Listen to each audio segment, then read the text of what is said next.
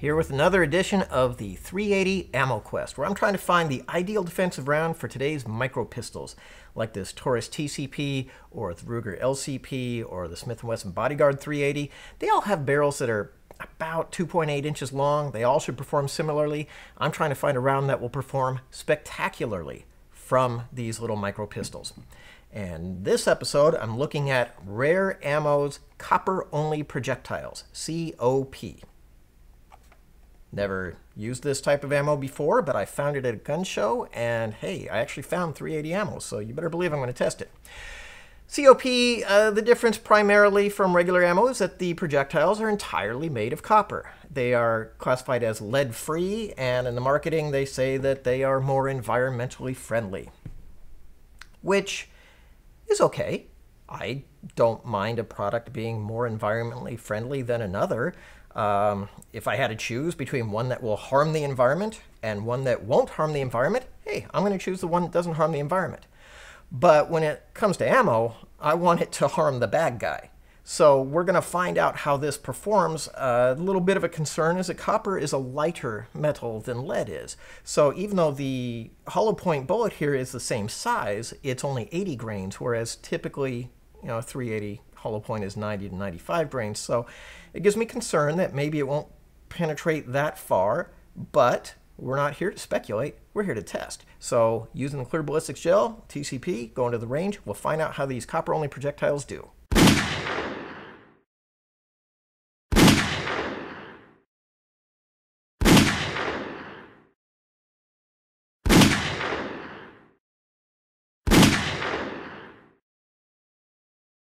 The results of the copper-only projectiles are in.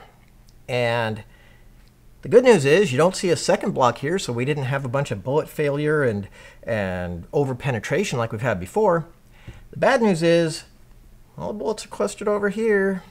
They're not over here where they need to be. Now, to remind you, what I'm looking for, what makes a bullet be considered effective, at least by the FBI handgun performance and wounding evaluation, is a minimum of 12 inches of penetration, ideally no more than 18 inches, and expansion.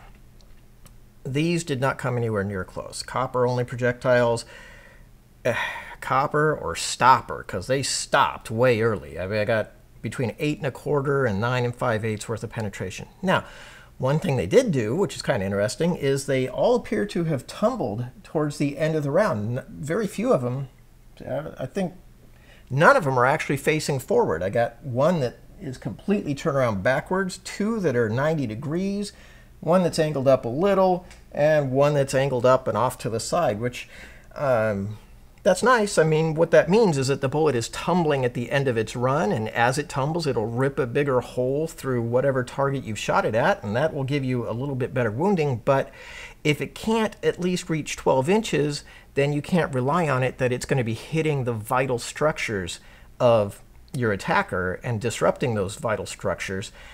You can see that the copper projectile is all expanded, but they expanded a little bit oddly.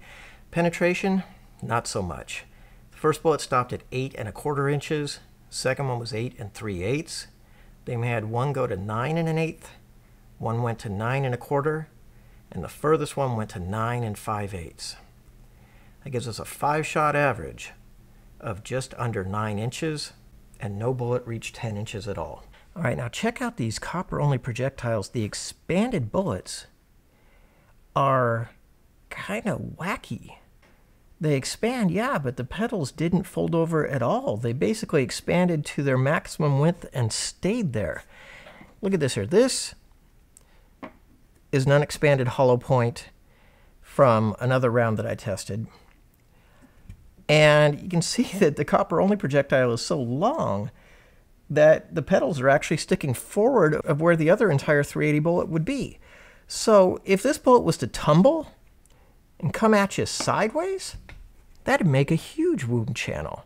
So I've got no complaint with the expansion on the copper-only projectiles, and in fact it makes me even more interested in C.O.P. in bigger calibers where they have enough power to push these bullets to deep enough penetration.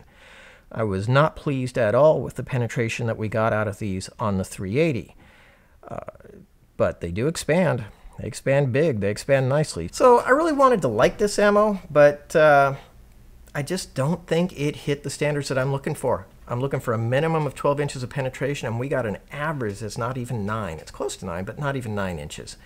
So I'm not going to go any further with this ammo. I'm going to look at other rounds. We have more episodes of Ammo Quest coming up, and soon we will be at the stage of the finals where we don't test in bare gelatin, but we also test in 4 layers of heavy denim. And once we have those results, we'll be able to call a winner on what is the most effective defensive round for today's micro pistol. Thanks for tuning in. Subscribe and check out the blog for more information.